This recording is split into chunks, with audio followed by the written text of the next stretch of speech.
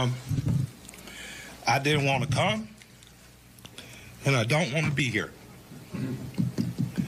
I'm the son of an Atlanta City police officer. My cousin is an Atlanta City police officer, and my other cousin, East Point police officer. And I got a lot of love and respect for police officers, down to the original 8 police officers in Atlanta that even after becoming police had to dress in a YMCA because white officers didn't want to get dressed with niggers. And here we are 80 years later. I watched a white officer assassinate a black man. And I know that tore your heart out. And I know it's crippling. And I have nothing positive to say in this moment because I don't want to be here. But I'm responsible to be here because it wasn't just Dr. King and people dressed nicely who marched and protested to progress this city and so many other cities. It was people like my grandmother, people like my aunts and uncles who were members of SCLC and NAACP, and in particular, Reverend James Orange, Mrs. Alice Johnson, and Reverend Love, who we just lost last year. So I'm duty-bound to be here to simply say that it is your duty not to burn your own house down for anger with an enemy.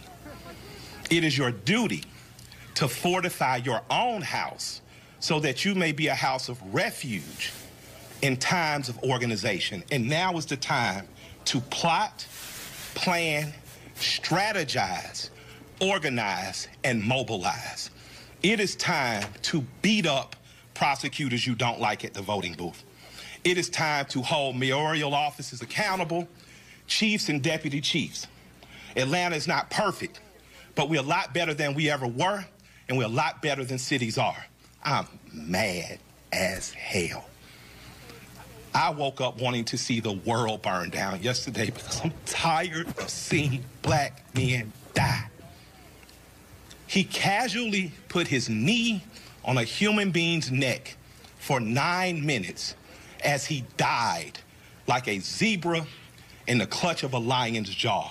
And we watch it like murder porn over and over again. So that's why children are burning to the ground. They don't know what else to do. And it is the responsibility of us to make this better right now. We don't want to see 1 officer charged. We want to see 4 officers prosecuted and sentenced. We don't want to see targets burning. We want to see the system that sets up for systemic racism burnt to the ground. And as I sit here in Georgia, home of Stevens, Georgia, former vice president of the Confederacy, white man said that law, fundamental law, stated that whites were naturally the superior race, and the Confederacy was built on a cornerstone. It's called a cornerstone speech. Look it up. The cornerstone speech that blacks would always be subordinate. That officer believed that speech because he killed that man like an animal. In this city, officers have done horrendous things and they have been prosecuted. This city's cut different. In this city, you can find over 50 restaurants owned by black women. I didn't say minority, and I didn't say women of color. So after you burn down your own home, what do you have left but char and ash? CNN? Ted did a great thing. I love CNN, I love Cartoon Network, but I'd like to say to CNN right now, karma's a mother. Stop feeding fear and anger every day. Stop making people feel so fearful. Give them hope. I'm glad they only took down a sign and defaced a building and they're not killing human beings like that policeman did. I'm glad that they only destroyed some brick and mortar and they didn't rip a father from a son. They didn't rip a son from a mother like the policeman did. When a man yells for his mother in duress and pain and she's dead, he is essentially yelling, please, God, don't let it happen to me. And we watch that. So my question for us on the other side of this camera is after it burns, Will we be left with charred, or will we rise like a phoenix out of the ashes that Atlanta has always done?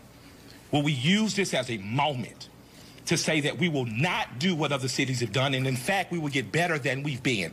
We got good enough to destroy cash bonds. You don't have to worry about going to jail for something petty. We got smart enough to decriminalize marijuana. How smart are we going to be in the next 15 or 20 years to keep us ahead of this curve? So that much like when South Africa suffered apartheid, you had Andy and other politicians that could make sure that Atlanta said, Coca-Cola, we love you, but if you don't pull out of South Africa, we're going to leave. We're not going to drink Coca-Cola anymore. Coca-Cola jumped on their side and apartheid ended. So we have an opportunity now. Because I'm mad, I don't have any good advice. But what I can tell you is that if you sit in your homes tonight, instead of burning your home to the ground, you will have time to properly plot, plan, strategize, and organize and mobilize in an effective way. And two of the most effective ways is first taking your butt to the computer and making sure you fill out your census so that people know who you are and where you are. The next thing is making sure you exercise your political bully power and going to local elections and beating up the politicians that you don't like. You got a prosecutor sent your partner to jail and you know it was bullshit, put a new prosecutor in there. Now's your election to do it. You want a different senator that's more progressive, that promotes marijuana through, now is the time to do that. But it is not time to burn down your own home. I love and I respect you. I hate I don't have more to say. I hate I can't fix it in a snap. I hate Atlanta's not perfect for as good as we are. But we have to be better than this moment. We have to be better than burning down our own homes. Because if we lose Atlanta, what else we got? We lose an ability to plot, to plan, to strategize, to organize, and to properly mobilize. I want you to go home. I want you to talk to 10 of your friends. I want you guys to come up with real solutions. I would like for the Atlanta